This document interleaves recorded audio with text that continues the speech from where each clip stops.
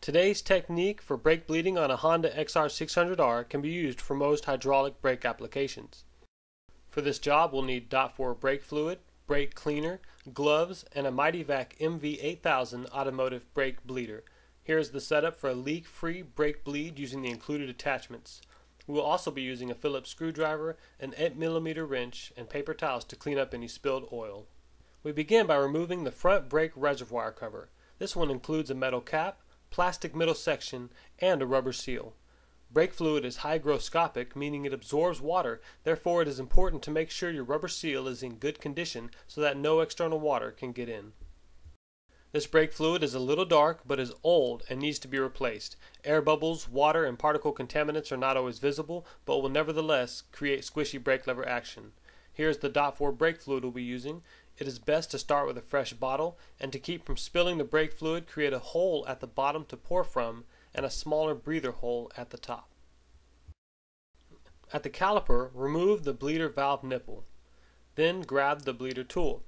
We will use the suction created by this hand pump to pull old brake fluid down and out of the brake line. Attach the vacuum line onto the bleeder valve, ensuring a nice snug fit. Before we drain any brake fluid down the line and out of the caliper through the bleeder valve, we will need to fill up the brake reservoir with fresh brake fluid. To keep air from coming in through the reservoir and into the brake lines, we must never let the reservoir fall below the level where brake fluid goes into the master cylinder. Before unscrewing the bleeder valve, pump up the vacuum to between 10 and 20 psi, or about 10 to 15 pumps. This will ensure no old brake fluid or air can escape back into the brake line. Slowly open the bleeder valve like a regular bolt until you see brake fluid slowly flowing. At the brake reservoir, we can see oil being drained down through the system. Since we must always keep the reservoir at the top filled, eventually you will need to close the bleeder valve and refill the brake fluid reservoir. If you have a second person handy, you can do these simultaneously. First, create vacuum pressure. Second, open bleeder valve. Third, allow old oil to be extracted. Fourth, close bleeder valve. And fifth, refill brake reservoir. When you begin to see fresh fluid come out, you know that you have successfully flushed the brake line. Okay, when you're finished with the caliper, tighten up the bleeder valve and replace the bleed valve nipple.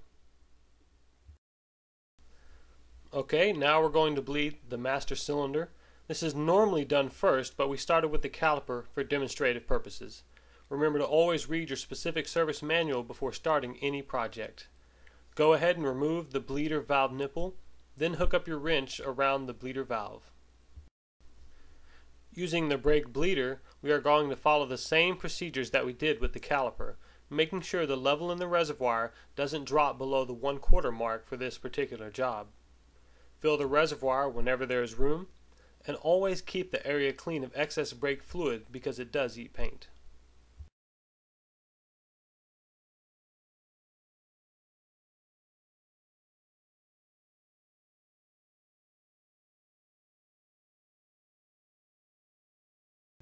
Alright, we're going to create a vacuum again, open the valve, remove unwanted brake fluid, close the valve, and once again refill the reservoir.